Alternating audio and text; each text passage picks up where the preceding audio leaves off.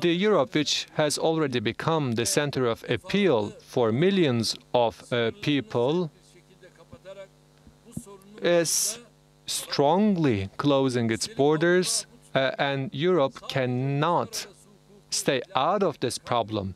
With this attitude, the Europe is not only violating the international law, but also turning its back to humanitarian values.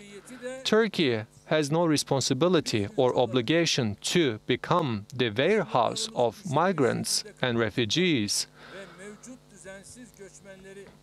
After we close our borders and after we repatriate those migrants back to their hometowns, it is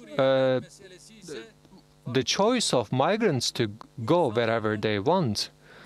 The issue of Syrian migrants in our country is a totally different issue. There are the ones, of course, who would stay in our country by developing language skills and harmonizing with our nation. But we will, of course, facilitate the ones who couldn't fit into our nation as they go back to their hometowns. This is also a responsibility that we have towards our Turkish nation.